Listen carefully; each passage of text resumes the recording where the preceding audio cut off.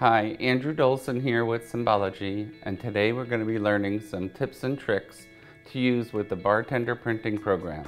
Let's get started.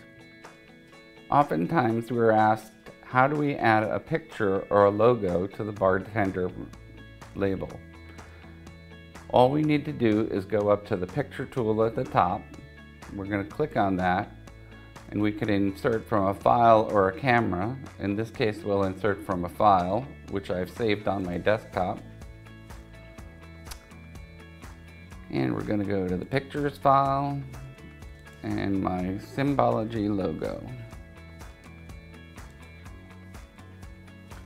Once you've chose the file, just click anywhere on the label and the logo will appear, and then you can drag it wherever you'd like it to be. You could resize it. If you want to change it, maybe use a different picture or a different logo. If you do a right button click and go to Properties, you can go ahead and grab a new file. This is the kind of thing you might want to do if you weren't using a logo, but maybe you're putting pictures of the actual items that are in the boxes and you want to change that picture from time to time. So you would do that with a right button click, go to Properties, go to File, and go ahead and get your new picture source. It's really that easy. Give us a call at Symbology Enterprises. We'll help you through the process to make sure it's a fit for you.